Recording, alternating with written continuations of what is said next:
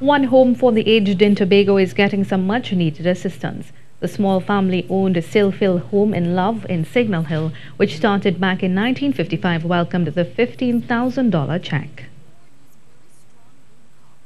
Right up now, we have some repairs that should be done on the home when it rains, in terms of changing the windows, and we have 1 or 2 tiles that we have to replace, and we will be definitely using the cheque to do where repairs is concerned, right? We really want to say how grateful we are to Mr. Logan and the golf tournament for this initiative, and we can assure them that they will be having accountability on how we spend the cheque.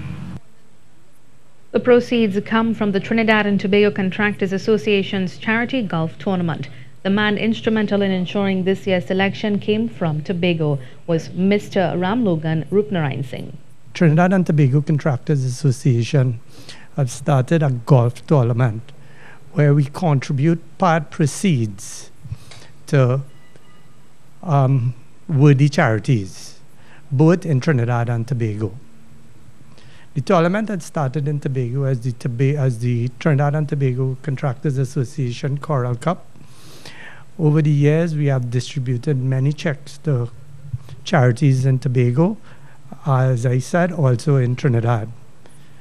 Over the 11 years, we in the Contractors Association have distributed over $500,000 in contributions to various charities.